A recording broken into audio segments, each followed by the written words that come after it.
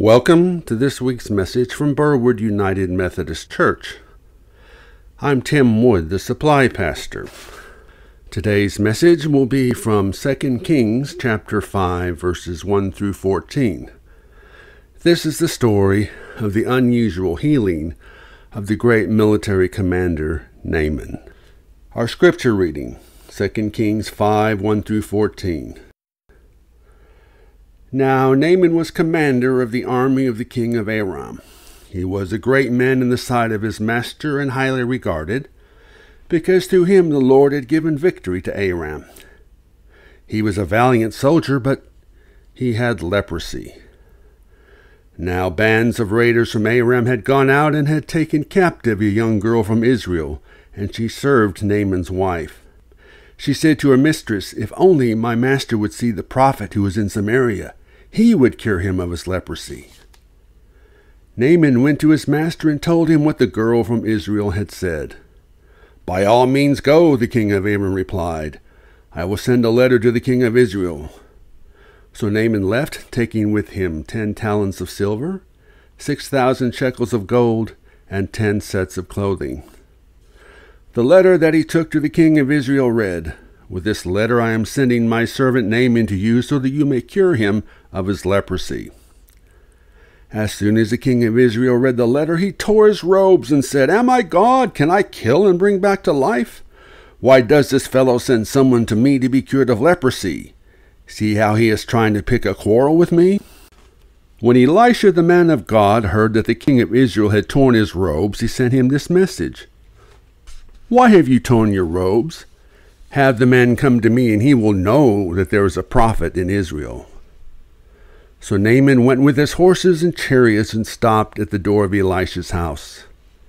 Elisha sent a messenger to say to him, "Go, wash yourself 7 times in the Jordan, and all your flesh will be restored, and you will be cleansed."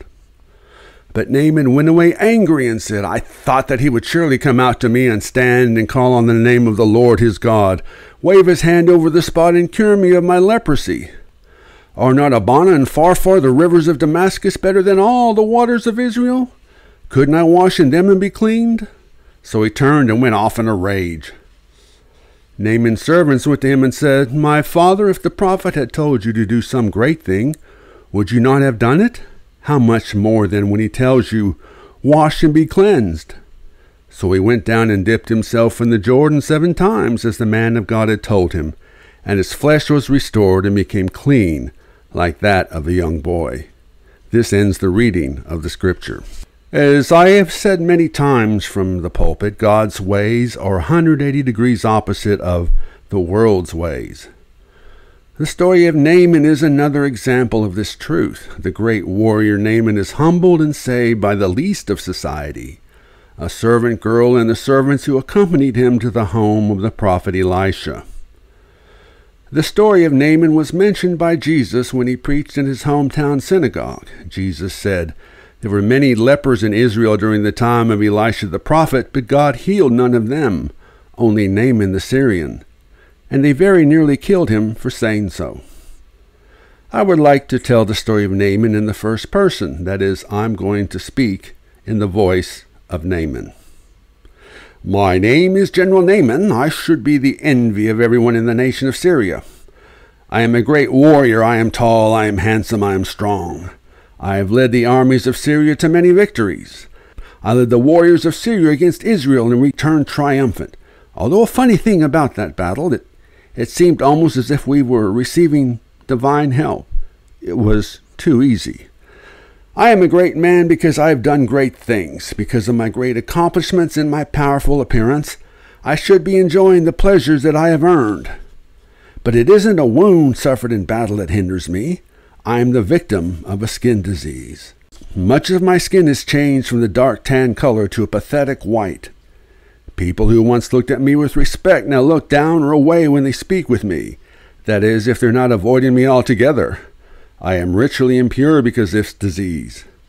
None of the healers in Aram can help me. Am I to live the rest of my life this way? Is there no hope for me?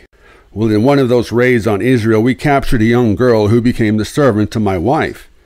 She told my wife, "There's a prophet in Israel who can cure me." "A prophet? In Israel? Really? I don't believe in Israel's God. I haven't believed in much of anything except myself, my own power. But I was desperate. I decided to visit the prophet in Israel. Nothing had cured me. What did I have to lose? Now, going to Israel, a nation I had defeated in battle, had some political implications. We were at peace with Israel after our army defeated them, but it was a fragile peace, and we had to be careful. My king sent a letter explaining what I desired. I wasn't sure if there would be a price for my healing. I loaded up with gold, clothing, and other riches. I was ready to give up a fortune to be healed. The visit to the king of Israel did not go well. Either my king didn't understand what I was asking for, or the king of Israel didn't understand the letter. The Israelite king thought he, not a prophet, was being asked to cure me. The king of Israel feared it was a pretext for war. He tore his clothing, which was a sign of sorrow. Word of the king's actions spread throughout the country, and very quickly. It wasn't long until the king received word from someone named Elisha. He said he was a prophet. Was he the prophet in Israel that the servant girl had spoken of? Elisha told the king to send me to see him. Perhaps I was getting close to a cure. I expected that the prophet would live in a large house with much splendor, but instead I was taken to a simple house. Still, I believed the prophet could heal me. I was loaded with treasure. I brought gold, silver, and suits of clothing. But the prophet wouldn't even come out and talk to me. I expected him to come out, raise his hands, and call on the power of his God to heal me. But no, I was to wash 7 times in the Jordan River if I wanted to be healed. Was this some kind of joke? All I had to do was a simple act of immersing myself in the ugly stream. There are much better rivers than Aram. Why did I have to submit to this? Was the prophet messing with my mind? I decided I wanted no part of this. Skin disease or not, I deserve more respect than what the prophet showed me. I gave the order to pack up and head back home. One of the servants wanted to talk to me. Now, I treat my servants well. They like me. I was willing to hear what he had to say. The servant asked me if I would be willing to do something more difficult to receive healing than what the prophet told me to do. Now, I am a self-made man. I worked and fought hard to become a military general. Nobody gave me any special help. I became a great man by doing great things. I felt humiliated by the prophet's request, yet the servant was right. If healing required me to do something great, I would have done it. Great things are what I do.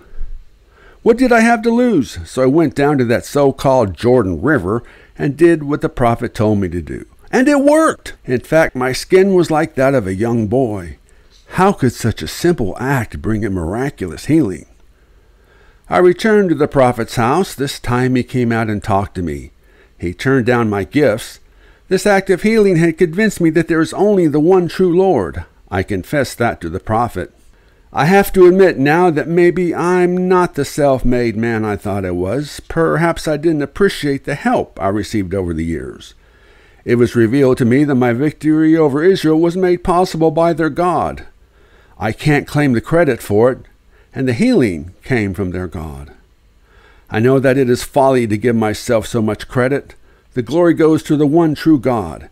I now know the value of humility. And so ends the narrative of Naaman.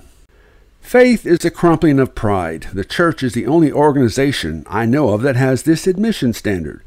Admit that you have fallen short of God's standard. Ask for forgiveness. Put away the bad kind of pride and rinse and repeat. Over the years, I've learned that when I start to believe I'm really great, that's when I usually get humbled in some way. Oh, I've done some impressive things in life, at least things that were impressive to me. You may have done something impressive at your job, perhaps, and all the boss does is mumble, "Good job," and go on his or her way. God is part of my humbling process. God does not do it to hurt me, but to make me a better follower. Years ago, I watched a few episodes of a television show called Undercover Boss. In these shows, the head of a company disguised himself or herself, and went to work for the company anonymously in a low-level job. On every episode I remember, the big boss would struggle with the job and take orders from a low-level supervisor who often was not kind. The big boss was humbled and gained a new appreciation of the jobs of the low-level workers. Some of the wisest people I've ever met did not have a title or a degree or anything to indicate they were smart or wise. One of the smartest people I've ever known is the owner of a used guitar shop in Springfield, Missouri, not far from where I grew up. Somehow he built a collection of guitars that was worth millions. I've stayed in contact with him for more than 40 years. He still runs his used guitar shop. He's still very humble and down to earth. When I was a journalist, I had the opportunity to interview a number of people who did have important titles. When I was working as a journalist in Texas, I did a one-on-one interview with George W. Bush, who, at the time, had not yet gotten into politics. I had several interactions with him over the years. Politics aside, he was one of the nicest people I've ever met. He even offered me his pen when my pen stopped writing during a news conference. I have interacted with a number of well-known people over the years. Almost always the ones who had achieved the most appeared to be the most humble. God helps us achieve humility by loving us just as we are. When you have God's peace, you don't need to brag about yourself. You don't need the false sense of security that relies on your accomplishments or status. The Bible tells us no more about Naaman except for when Jesus mentioned the story of Naaman when Jesus preached in his hometown of Nazareth. I would like to think that Naaman continued to be successful because of his newfound humility. He learned that the victory in the war with Israel was because God aided him. God did this to teach the Israelites a lesson. I'd also like to think that Naaman told the people of Syria about the prophet who had healed him through the power of the Almighty, one true God.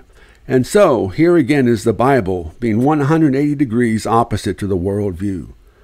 The path to true greatness is lined with humility. Amen.